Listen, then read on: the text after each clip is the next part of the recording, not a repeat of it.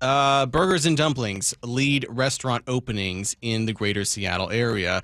And I think this is good news. So there's a lot of more restaurants opening up. I think it just goes to show you got a lot of money coming in the area. Yep. People want to spend it. What do they want to spend it on, Spike? Everybody eats. Everybody eats every day, sometimes more than once. Sometimes like Spike. If you're going to get into mattresses and food, people always need mattresses. People always need food. Yeah, and if you're like Spike, you're eating about Baker's dozen time a day, right? At least. Small meals. Anything designed for one person qualifies as a small meal to me. So I've been trying to find a good burger place, and I'm really hurting right now. I really want to find a place that's up to my standards because I have very discerning taste when it comes to a good burger. Good. As I was telling Spike, the curse of any burger place is that it can be a delicious burger, but does it have the ability to hold up, or does it lose its integrity? Because what will often happen with burgers is you get through about a third of it, and then it starts falling apart. It starts getting kind of impossible. It's like an old book from the 1800s. Yeah. You take it out of the light, all the pages are falling out. Yeah. Because people want to impress you with their burger. How much stuff can I stack on top of a meat patty? Exactly. To make it unique and great taste combinations, I get it. Right. But if you bite into this thing and half it runs for its life out the back of your sandwich...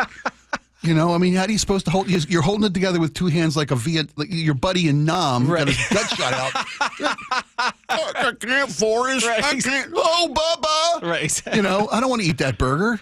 I want something that's not good. That's going to stay there until I want to finish the. I want to finish the last bite as easily and deliciously and cleanly as I did the first. That's why I can't eat bubblegum shrimp. I just can't get to visualize. I want to go home, Forrest. I want to go for burgers, Forrest. I want to go home. Oh, Bubba. Sorry. I'm just saying, man, every burger I get is just for whatever reason, these people make these burgers that just explode. Yeah, they're trying to show off. And I just go, give me something that's going to maintain its burger integrity over the duration. Yeah. And so, I don't know, Andrew, are you picking up what I'm putting down here when it comes to the integrity of a burger? You're watching YouTube videos right now. What are you doing? He's looking for burger joints. He's trying to help you out.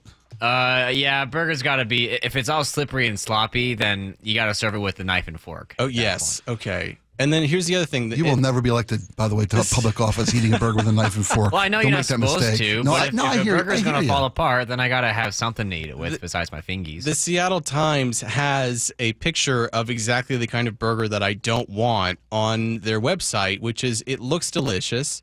I would consume it.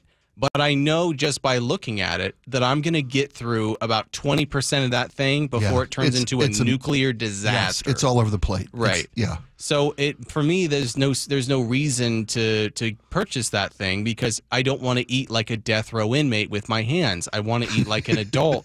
I'm not a baby. I want to, you know what I mean? Yeah, because there's a cross. I mean, there's a mix. There's somewhere in the middle, is what I'm trying to say. Yes. There's a meeting of the mess where one thing just explodes in your hand, and the other thing comes in a paper wrapper, and you can eat it while you drive and steal with your knee. That's what I need. Yeah. Chris, do we have any recommendations from people? Is anybody telling me where's a good burger in this town? Where's a good one? Let's see. I haven't heard of a lot of them. One's in Lacey, one's way outside of town. Try Pickwick Burgers in Fife, and there's one in Soto too. Okay, that one's pretty good. Pickwick is in Soto, is close to where you're. That's kind of like In-N-Out style. I like the smash burger style. The really small meat. I think it's so gross when it's like half pound of meat. No. Yeah. If you can't eat it at the wheel, Jack doesn't want to look at it. And you're not going to eat while you're driving. That's not what I'm saying. No. But that's the fall apart thing you don't want to take on. That Pickwick place is good. I don't want something that shames me for eating it. Is my whole thing. And when you're eating a burger that's falling apart, you're reminded of the shameful activity that you're engaging in. Lots of people are saying Red Mill too, which Spike mentioned in the Red Mill is I know that Dick's is an iconic Seattle brand. Everything outside of Dick's is what I'm talking about here. Red Mill they've just got a couple locations, Finney and I believe Inner Bay. Okay. Old school. If you like bacon. Peppered bacon on their. Oh my goodness, Red Mill. I know what I'm doing. Great shakes, and I know you're not a shake guy. They might make a kale shake for you though. they might throw some kale into some yogurt for you.